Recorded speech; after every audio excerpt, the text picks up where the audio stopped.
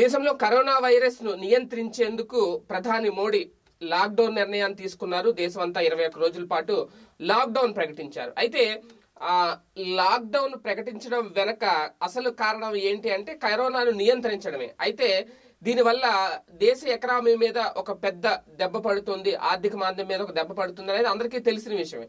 ఇది అంత ఊహించలేని గ్రహించలేని పరిస్థితి కాదు. కాకపోతే సామాన్యులు, మధ్యతరగతి ప్రజలు, చిన్న చితక వ్యాపారుల పరిస్థితి ఏంటి అనేది ఒక ప్రశ్నార్థకంగా ఉంది. సో లాక్డౌన్ వల్ల ఇబ్బందులు లేవు అనడానికి లేదు, చాలా ఇబ్బందులు ఉన్నాయి, ప్రజలు చాలా ఇబ్బందులు పడుతున్నారు. కానీ ఆ ఇబ్బందుల కంటే ప్రాణాలు ముఖ్యం కాబట్టి లాక్డౌన్ అనేది ప్రకటించడం జరిగింది.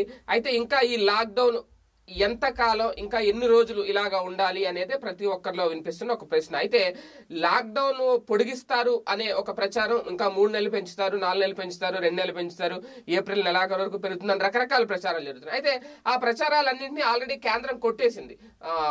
కానీ కేంద్ర కార్యదర్శి, పార్లమెంటరీ కార్యదర్శి ఆయన రాజు, ఆయన ఆల్రెడీ చెప్పడం జరిగింది పొడిగించే ఆలోచన కేంద్రానికి లేదు అని చెప్పి.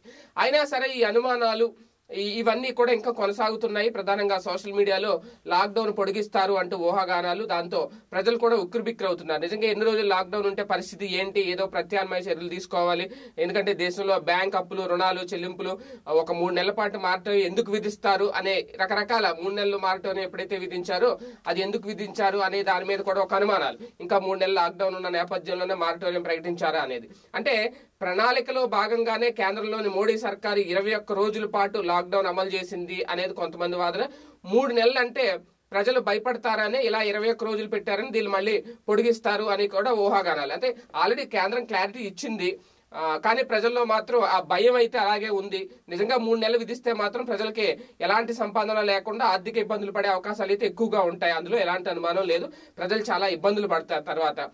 నిజంగా అంటే ఎంత తిండికి లోటు లేకపోయినా పూర్తిగా మళ్ళీ లాక్డౌన్ అంటే ఇదే కంటిన్యూ అయితే మాత్రం పరిస్థితి అగమ్యగోచరంగానే ఉంటుంది.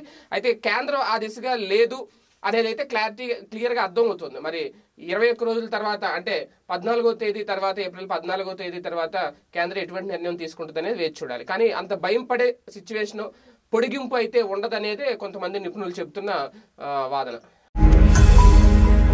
ఈ వీడియో గనుక మీకు నచ్చినట్లయితే లైక్ చేయండి, షేర్ చేయండి. మరిన్ని వీడియోస్ కోసం మా ఛానల్ను సబ్స్క్రైబ్ చేయండి.